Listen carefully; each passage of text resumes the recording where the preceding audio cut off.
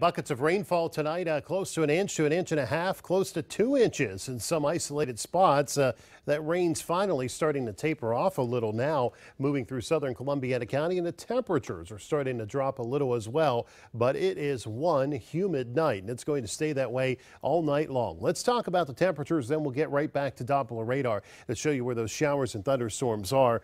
Spots dropping into the 70s here. I'm expecting lows to dip on down towards 70 degrees. Some upper 60s by first thing in the morning, and you want to watch for some patchy fog. The rain threat's going to wrap up here for the most part over the next hour or so. You can see a big part of the area is clear. The exception, southern Columbiana County, and I'm talking extreme southern Columbiana County. This heavy rain just about across the river now, moving into West Virginia, moving on down into Jefferson County along the West Virginia Panhandle. So that line will drop southward. There's still a few isolated showers out over Lake Erie. The threat of thunder from this point on tonight pretty low. This cold front's going to drop on through. Drier air will start building in, and that means better weather as we go into our Friday. Here's Future Tracker again. An isolated shower, very, very small chance of a rumble of thunder for the rest of the night. Watch for some patchy fog to get things going tomorrow morning.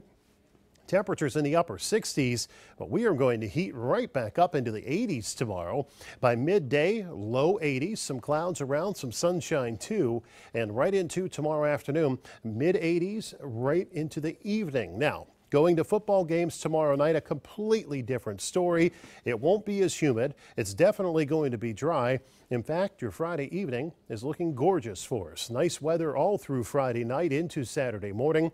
The temperatures dipping into the 50s. A nice cooler start to our Saturday, but it doesn't last long. Sunshine around Saturday is going to boost the temperatures right back into the mid 80s by midday and close to 90 degrees by Saturday afternoon. I'm looking at a hot weekend shaping up for us. So tonight, humid, 67 your low. Showers, chance of thunder wrapping up for us as the night goes on. Watch for some patchy fog through tomorrow morning. Mid 80s tomorrow, partly sunny skies, and that hot weather continuing on Saturday and into Sunday too. There's a look at your Friday night football forecast. Those temperatures will fall out of the 80s on into the 60s by the end of the game, and overall a very nice evening.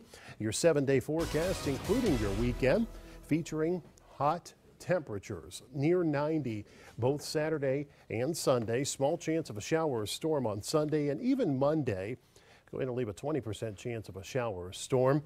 Erica, that is a hot forecast. Yeah. I was just looking at some statistics here.